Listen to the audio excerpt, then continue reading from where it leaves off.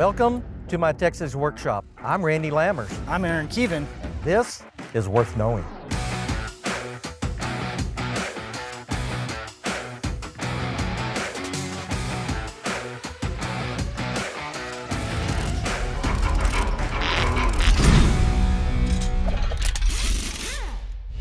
So today's episode is about thread rolling screws. Aaron, we want to take a look at how we take a screw and have it roll its own threads. Sounds pretty awesome. Let's go. Okay, so conventional methods that we see out there all the time still today, and it's kind of our low-hanging fruit for cost savings, which is to drill a hole or form a hole and then use a tap and tap that internal threads. Right. Yeah, and that can be pretty cumbersome and time-consuming. And costly. Yeah. And it gives you about a 40% thread engagement. Now, the other thing, Aaron, you've done is then your grain structure of your steel, you've cut the grain structure of the steel. Right. So, along the line, people said, okay, how can I save on that? Let's do this. Let's take the screw and make it be the cutting tap. Sure. So we came up then with forms of thread cutting screws. And what the manufacturer does is they make the screw with a slight point on it, and then they take and saw out a segment of that screw so that when it goes into the hole of the metal, it actually cuts its way in. And it forms a pretty good thread. Now, it takes a lot of torque. Sure, and I'd imagine it leaves a lot of material. Yeah. Yeah, Uncle Mo wants to get his cheater bar out again. Yeah. So it does do that. And you have chips to contend with. Think about that. Yep, for sure. Electronics industry, no. Can't have metal chips in the electronics industry. So eventually we end up with what we call a thread rolling screw. Now what's really cool about the thread rolling screw is that as this screw goes in, it actually cold flows that metal and allows the metal then to flow around the threads of the screw, and you end up with well-made internal threads. Now you have about an 80% thread engagement. Right. And you're getting a work hardening aspect in that too. So as it forms that thread, it's actually hardening the material around it as it forms the grain flow. It does, yeah. So your grain flow your grain structure is maintained and it's compacted a little bit, which creates a harder internal thread. So lots of advantages to thread rolling screws. Now, there are different designs that came out on the marketplace, but the primary one that came out that a lot of people know the brand name of is Tap-Tite. Right, made by Remick. Remick Research Manufacturing Incorporated. And so the original patent on the Tap-Tite thread, of course, is up, and it's now become a generic part known as a Type TT. Type TT, seen it in ASME. Yes, ASME calls it a Type TT, and so does SAE. I want to say this real quick, that Remick has gone forward and has made changes to the patent and extreme improvements on this thread. We'll talk briefly about that later on, but right now let's talk about the generic part that is prevalent in industry today, which is the Type TT thread rolling screw. It is a trilobular or triroundular shape, so basically think of it as being a triangle.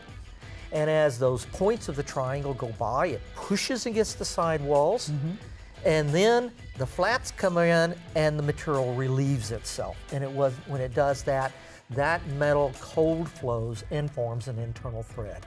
It's so good, you can come back and put a machine screw in its place. Right. That's pretty cool. That's pretty cool. And we should be able to show that today. I think that's going to be really cool when we get into our demo time. Absolutely.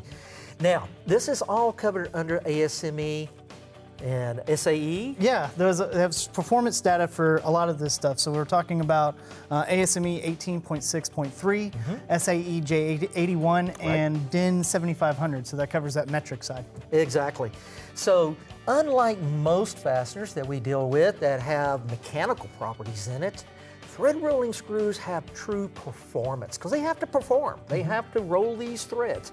And so these specifications wrote performance criteria that the manufacturers have to meet when they do that. Let's take a look at one, for example. Let's just use a 1/4 inch diameter as an example. I've got my chart right out here. So I got SAE J81. Okay. 1/4 inch, what do you want to know? Okay, so for what torque do I have to perform to meet a clamp load? What's my clamp load? What's my torque? Okay, clamp load, you're at 1,600 pounds is where you need to target. Okay. And the clamp load torque for zinc-plated screw is 144 inch-pounds. And that would be maximum. That's a maximum, yes, sir. So what that means then is when the manufacturer makes these parts, they have to run these tests. And if that screw will not screw into the as designated hole size for the test, if it won't go in there and form those threads and create that clamp load within that maximum torque, then they've not made a proper part. And that's hole critical. size is critical too. So when we think about the design aspects of that, where should we be at as far as hole size? Okay, so thank you for asking that question, because hole size is critical. And we actually tell every customer, please test your application, test your metal to make sure the hole size works. But I'll give you a starting point. The starting point is about 80% of thread engagement. So when you look at the chart within these specifications and look at the 80 percentile range, that's your starting point to start your test with. Now, what's really cool is that these screws can be used in just through punched or drilled holes, and they can be used in castings. Sure. And extruded holes is another one that I was thinking of. So really thin material. We got to figure out how do we make this thing clamp together, and extruding holes is the best way to go, and the thread rolling screw exactly. is perfect for that If your steel, if your material is sheet metal is too thin, you extrude that hole down and then let the screw form threads in that extrusion. So there's good criteria written as to what the design of that is, as well as what the design of the casting hole as well, the screw balls. So with that, why don't we start off by demonstrating some of this? We've got a good casting behind us here. Let me grab that and let's do a casting first. Sure thing, Randy. I'm gonna move out of the way. Very good. All right, let's take a look at this. We have, looking at we're going to use a 1/4 inch hole, and what you'll notice here is we have pin gauged all of these holes. One of our great customers was kind enough to let us have this piece of casting in order to do our demonstration today. And so we pin gauged all of this. We know exactly what our hole is. Now, I will say this, we're going to use a 1/4 inch, and it does say to make your hole about 0.235.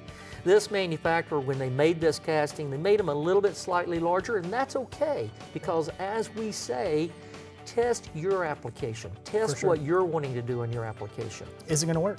Yep, so let's do that. Before we get started too, make sure you got to our get safety glasses. PPE going here. Absolutely. So let's go over to our Würth bin, which is, by the way, we do have a patent on this, and pull out one of our 1/4 inch thread rolling screws. So this is a phosphate and oil thread rolling screw. And here, Aaron, we want to demonstrate the fact that this can be done by hand. It doesn't take that much torque. So we're not having to have special tools all the time. You can really, truly do this by hand. Take and put that in. It's going to take you a little bit, but you can do it by hand. Yeah, that's awesome. And you can feel it rolling threads. Now, can you feel that triangle shape go by? A little bit, yeah. If I turn a little slower, you can definitely feel that triangle shape go by, and that's rolling that threads in that aluminum casting. So that's how that operates. Go ahead and take that all the way on down. Sure. And again, just showing that Couldn't get me a drill, Randy? We can do this by hand. No, you can do it by hand. You're a strong man.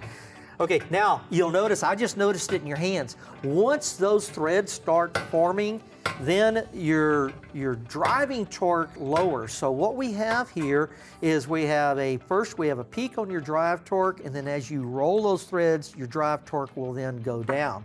Now, what's really, really cool is you can take this screw back out. Now, when you remove that screw, what I want you to do, Aaron, is pay attention to the fact what we have now is we have what we call a prevailing torque. In order for that screw to back out, it has to also overcome those high points on the trilobular shape. And so that resists vibratory backout, equivalent to the IFI 124-125 specifications for putting locking elements on screws. Wow, that's awesome, man.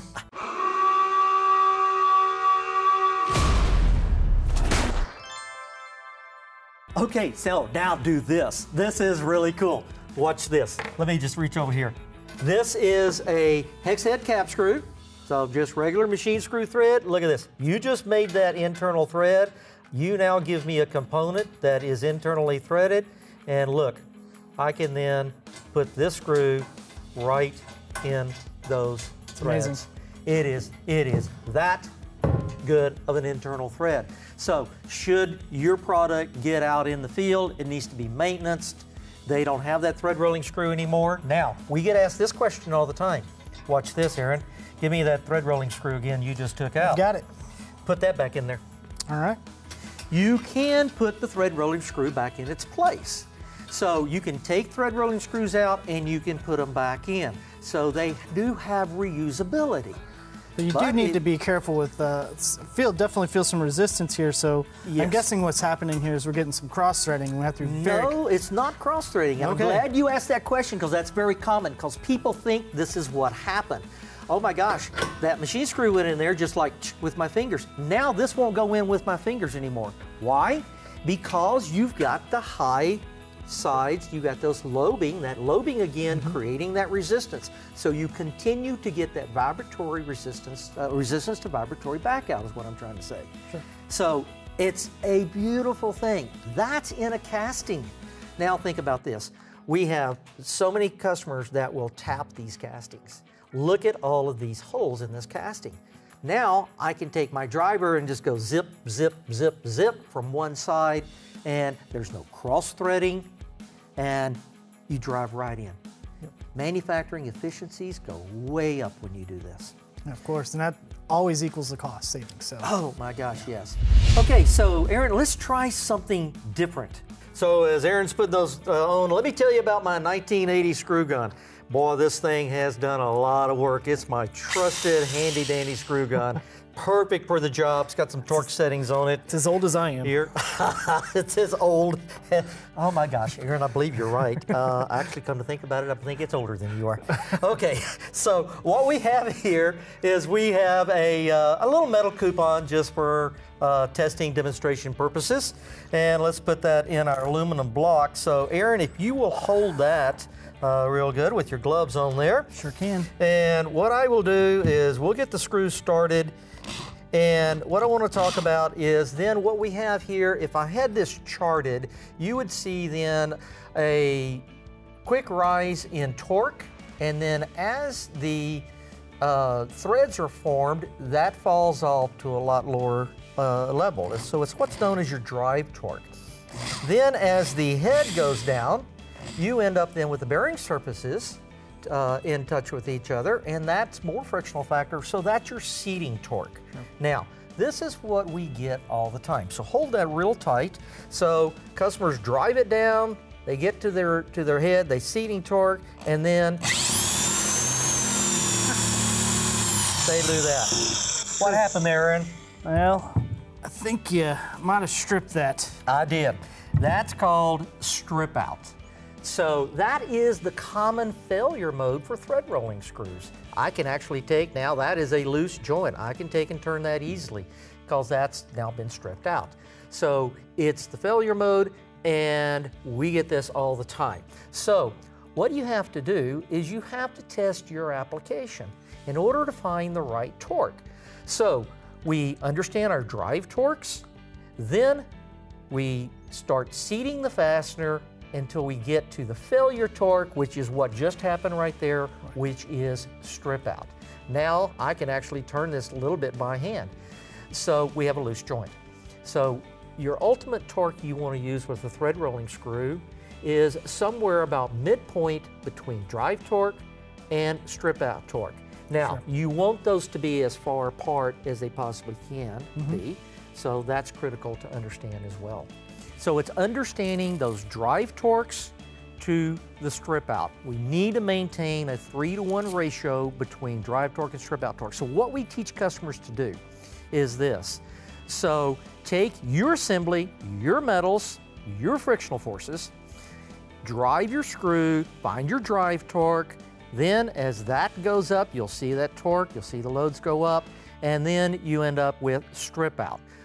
Identify your strip out. Identify your driving torque, identify your strip out torque, and then your ultimate torque you only use in assembly is about halfway between drive and strip out. And that keeps you from getting there. So that's the way that we want to go with this. So understanding that, let's talk, I guess, a little bit about some of the other issues that customers come with to us about, not only just the strip out torque, but what are some of the other issues? I've got a list of those things, Randy. So I've got the screw won't start. Okay, screw won't get started. That happens because you possibly have the wrong hole size. It's so common that customers think, well, if I make it tighter, it's going to be better. Yeah. And they end up with the hole size in the 100% category. No, that doesn't work right. Yeah, and we learned earlier it's really supposed to be about in the 80%. That is correct. So when the screw won't start, that's the issue. Now, sometimes I will say this, that we do get this from time to time. We get the point of the screw that's not quite right. But the point, this actually has a tapered point. And that point is about 2.5 to 3 threads in taper. Those actually go into the hole. And then you have full thread engagement. So if the point's not right, that'll happen, but it's typically hole size. Okay. Hole size must be right. Another one that I get is screw won't seat. Screw won't seat. Screw won't seat is usually a lubrication issue. So the proper lubrication, we talked about this, is wax. So wax is the best lubrication to use. Dissipates that heat across. That's right. So heat's your enemy. And if you're driving the screw and you have a lot of heat and if the screw's not properly lubricated, these threads will actually seize up. And you'll actually break the screw in what we call a torsional break. Right. So that's the issue. Lubrication's the issue there. Another one is thread strip off of the screw. Thread strip out. So, or the thread strip off the screw. Strip off the screw. Okay, that's the laser cut issue. Yeah. Okay. So laser cut holes. Thick metal today, it's very economical to laser cut those holes. We get that a lot. Yeah, it's quick, it's efficient, great in manufacturing. Unfortunately, we have an issue here, and that is the laser cutting will work harden around the hole. And so we'll actually like heat treat that. Not work hardening, but it'll heat treat it. So that's an issue that we have all the time. So we tell customers the screw must be harder than the materials going in. So if you hardened that hole, the screw's not going to go in there. And actually the weakest part's going to give, and that's going to be the threads on the screw. So what you need to do is laser cut your holes small, then use a reamer, ream out that hardening to the final hole size that you want. Right. It does take away the efficiency, but you're not going to have the problems during installation. Absolutely, that is correct. And then obviously we've talked about the thread strip out. So yeah, so strip out, we just demonstrated that. Again, it's that 3-to-1 ratio between drive torque and strip out torque. We get customers that don't have the proper ratio on that, and they end up with the drive torques too high, due again to lubrication and hole size. So if you have your drive torque close to your strip out torque, you're going to strip those screws out very easily. Exactly. Very common issue. Okay, so in conclusion, Aaron, we have a lot going on here with thread rolling screws. So we have a whole list of things that we want to make sure that everyone in our audience fully understands. So first of all is that we're going to eliminate the cost of tapping holes, and that's a really critical one right there. Another one is built-in resistance to vibratory loosening. That's a huge aspect and actually will help with that too. Absolutely. So you can actually get away from some of the thread lockers that are being used. Lock washers is another one. Lock washers are another way. So because of the locking capability of the thread rolling screw. Right. So also then it generates a stronger mating thread. By work hardening that internal thread, you have a much stronger mating thread, which gives you a stronger joint. Right. Works in punch, drilled, cored, and extruded holes in many different materials. Yeah, that's a lot of applications that you can cover with a thread rolling screw. Absolutely. Yep. Cross-threading. That's another one. We see this a lot where a lot of our customers have high production assembly lines where you have a moving assembly line, and the installers end up putting these screws off angle. So cross-thread's a big issue. With thread rolling screws, they can still drive these somewhat off angle. Yep. Lower installation torque. Yes. Yeah, so less fatigue of your operators and your assembly lines, and less wear on your tools as well. We also eliminate plugged holes for paint, for when paint gets in there. A lot of times spend a lot of money having to mask those things off. You don't even have to worry about that anymore. That's right. These screws will actually roll right through that paint. They'll just push that paint out of the way, and the paint a lot of times will just help with the lubrication. So that's a big issue as well. I guess what we're getting to here is we're talking about a lot of cost savings, and I think, Randy, you brought something with you.